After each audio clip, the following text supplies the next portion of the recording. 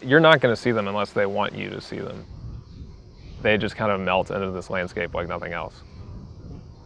My name is Richard Pickens. I'm a field tech here at the Felidae Conservation Fund.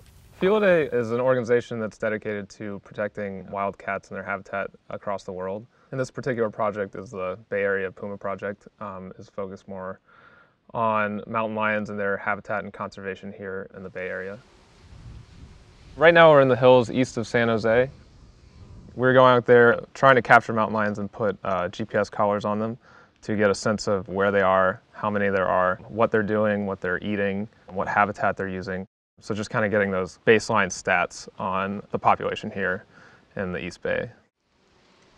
It's a really great area to study for the wildland interface. There's never really been a project here done before to see how people and their encroachment into these wild places are affecting the large cats out here.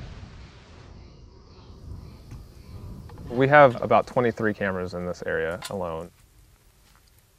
Each site has a remote camera that is triggered through movement. Anytime an animal or anything else passes by, it triggers a photograph and we get an instant record of the date and time. Right now it's in a setup mode, and so it's telling me whenever it's sensing something. So when I'm wandering around like out here, I'm just trying to get it to put up that red light which says that the sensor is working.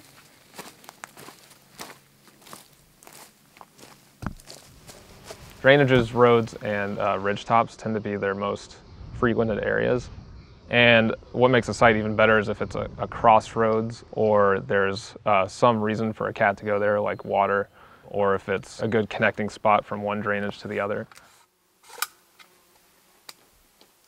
We take bait, in this case roadkill deer, and set a camera up on the roadkill deer. And when a cat comes and feeds on the deer, we get an instant record of that, and we can go in and put on a trap out to try and capture the animal.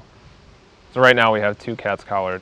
We have several more collars to put out in the coming year. The project's just now kind of coming into its own. Basically it shows it putting its front paws up on the branch here. We had the predator call attached up here, and so basically it was trying to check out what was making the noise, and then it just hauled the rest of its body, its hind legs, up onto this branch. The biggest threat for mountain lions is habitat isolation. If you can conserve mountain lion habitat, you can then conserve a large number of species that fall into that large area. Yeah, she was here for a while and then she has moved up to other clusters. They only stay in a spot for a while usually if they're getting kittens or if they've killed something. We can figure out when they've actually had a kill, and we can go up and see exactly what they're eating. 200 feet.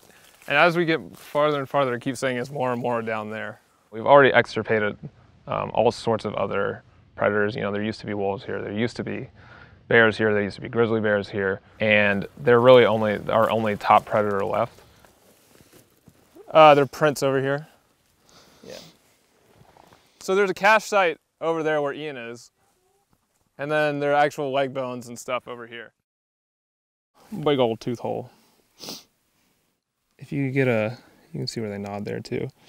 On a very fine scale, we can see what habitat the cats are actually utilizing. And if you know what cats need to survive, then you know what you need to conserve if you want to, in turn, have these animals around.